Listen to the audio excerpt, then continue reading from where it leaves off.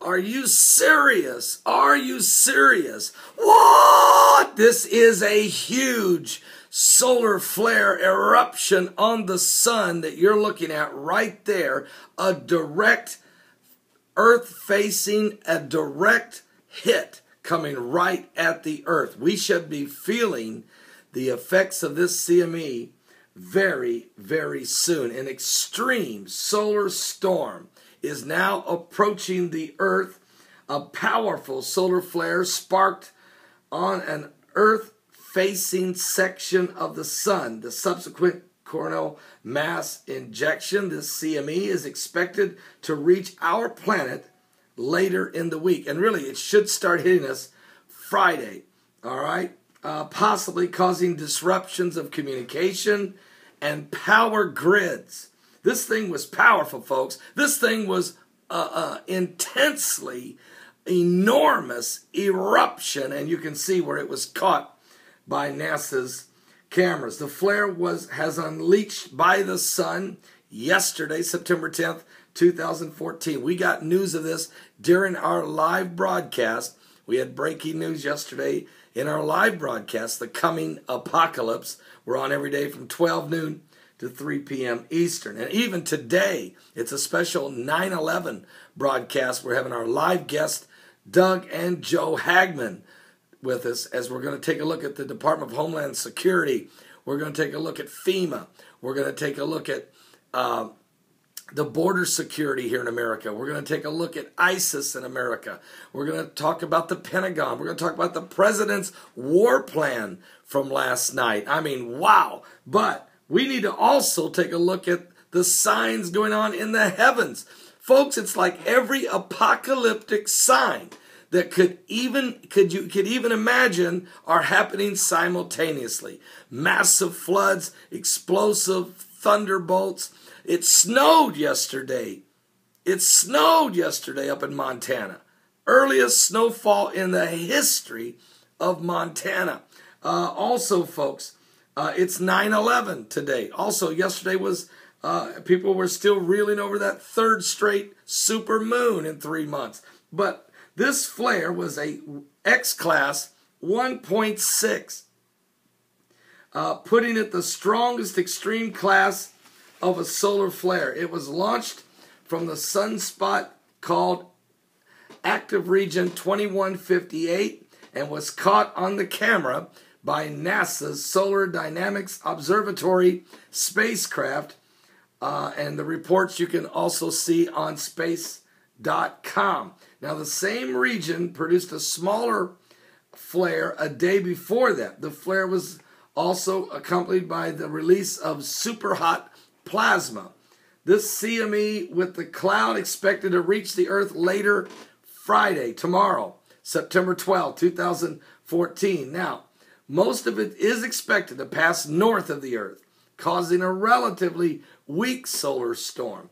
Power grids may still experience some fluctuations as the plasma could affect the planetary magnetic field.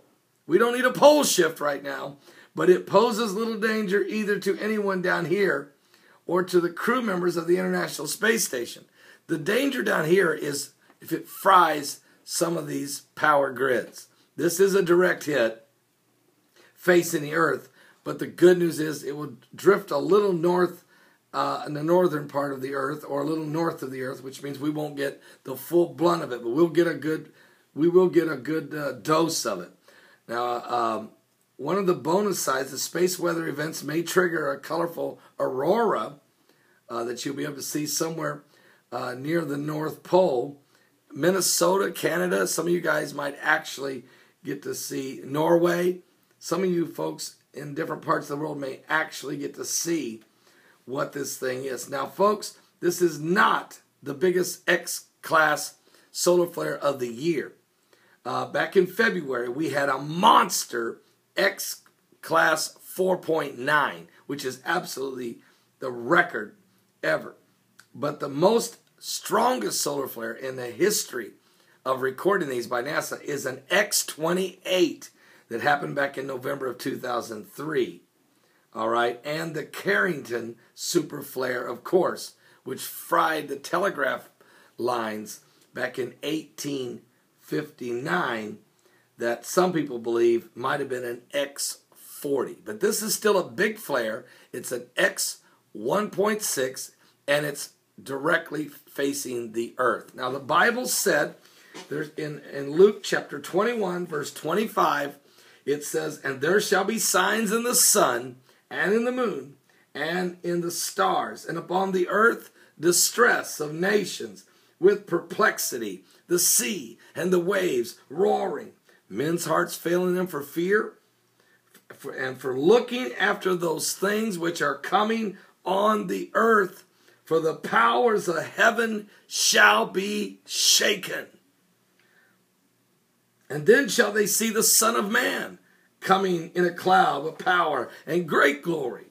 And when these things begin to come to pass, then look up, lift up your heads, for your redemption is drawing nigh." Are you saved? It's very important. We can't afford to have a massive blackout in any major city in this world. But we need to be aware of what's happening around us and above us and beneath us as the core of the earth is continuing to heat up and Yellowstone National Park supervolcano continues to rise with intensity. And as we begin to see dormant volcanoes waking up, we know birds are falling from the sky, fish are washed up by the millions, birds by the thousands and hundreds sometimes, and the beasts of the field, cattle, deer, elk, buffalo, bison, different types. We also are dying.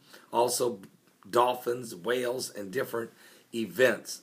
Earthquakes in different places. We had 44 yesterday, so believe me. And you can watch out for earthquakes on Friday and volcanic activity Friday. Friday and Saturday from the strong CMEs coming upon the earth. I'll be right back with more current world events and how they relate to Bible prophecy. Do not miss today's special 9/11 broadcast with the Hagmans, Joe and Doug Hagman. We'll be back in just a moment. Give your life to Jesus Christ, folks. We're in the last days.